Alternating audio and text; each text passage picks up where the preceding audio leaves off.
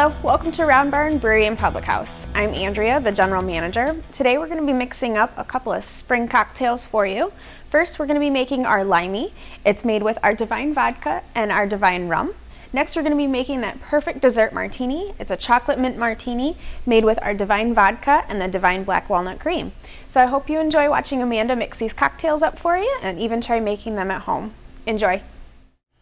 Hi, I'm Amanda, the bar manager at the Round Barn Brewery and Public House. I'm going to be making for you today the limey. It's a wonderful spring cocktail.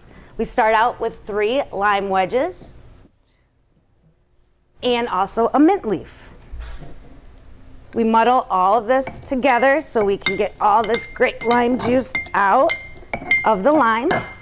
Then I take a ½ ounce of simple syrup, a ½ ounce of green tea,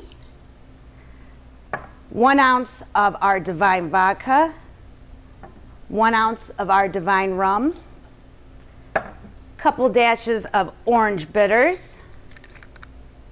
Then we take ice, put in the glass, shake it up really good to combine all the ingredients, and then we top it off with ginger ale.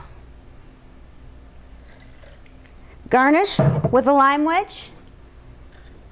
And there's your limey. Wonderful spring cocktail.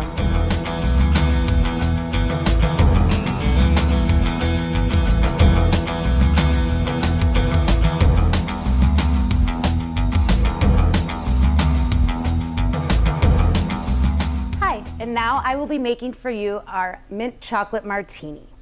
Start with a shaker full of ice. Add 1½ ounces of our mint infused Divine vodka. I have 1½ ounces of Divine black walnut cream, and then a ½ ounce of heavy whipping cream.